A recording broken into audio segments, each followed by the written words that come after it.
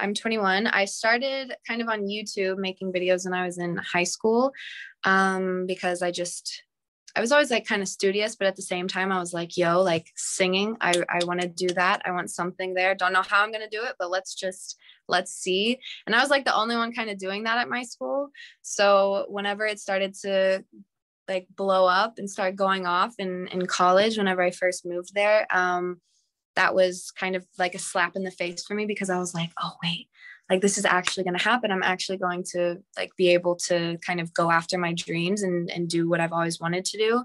So then I think like my first semester in college, I had a DM from my producer, now Romans, and he like told me like, yo, really like your stuff, just want to see how we would mix in the studio. And then I went out there, and it was so weird like going to LA for the first time, and after like being not from a small city, but it was kind of a small city outside of Houston, to LA, and so like going there every other 2 weeks or something. But yeah, that's been my track so far, and I'm about to release my first album, which is insane. But yeah, it's been real. My dad is from Mexico, and my mom is from Ohio in the US. So I kind of like, I grew up, he didn't really speak Spanish to me growing up, so it sucked and I didn't get to learn anything. But going to like my parents or my grandparents' house, on his side of the family, it just kind of showed me like, oh, I really want to learn Spanish and I want to do that.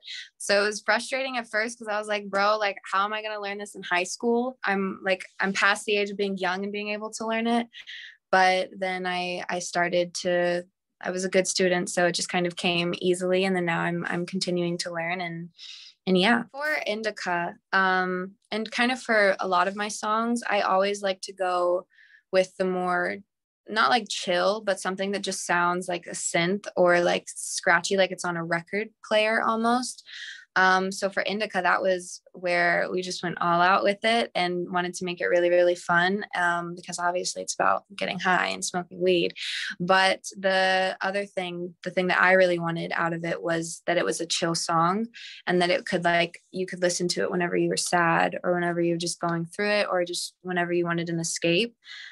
So I know that there's a lot of things in there that kind of add to it, like a spacey, like you're in an open room, and there's like a lot of echo, reverb, different little crackling sounds that we put in to make it feel like that. Because I feel like I've always listened to Elvis Presley or jazz music where they always have those kinds of sounds in it.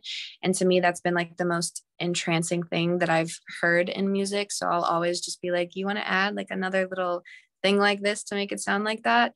So I think that also carries over into my visuals, because whenever we're planning things, I'm just like, I don't want bright, I don't want like super yellow and everything like that. I want it dark and kind of like very just vibey, like you're in another atmosphere. It's my first award show, so I'm like freaking out, but at the same time just super excited. Like, it hasn't hit me yet. It's gonna hit me when I get there, and I'm like, oh shit, like this is actually happening. But I have like the sick outfit for the red carpet, I have a sick outfit for like the main performance, and the visuals are going to be, going to be kind of like, it's my world, like a very spacey galaxy kind of feel to it. And yeah, I'm going to say it, just YOLO. I'm going to be performing Besame Mucho, and that's in the Latin American Music Awards. So I'm very excited, because I did a cover of that on Spotify, like my own little version of it. And it was about a year ago, like right before everything kind of kicked off with COVID and stuff.